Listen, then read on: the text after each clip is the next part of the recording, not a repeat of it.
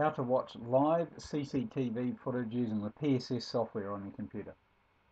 First thing you do is log into PSS and then go right up to the top right hand corner and click on device list, and that'll bring you down. You'll see I've got a number of devices loaded, and the one I'm interested in is house local, so double click on that.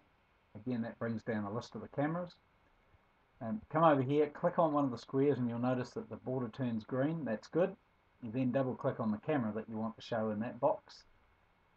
And so we'll bring up 3. Now you'll notice here that I've got the screen split into 4 boxes. You can change the configuration of that by clicking on any of these little icons down the bottom left. So we'll go back to 4.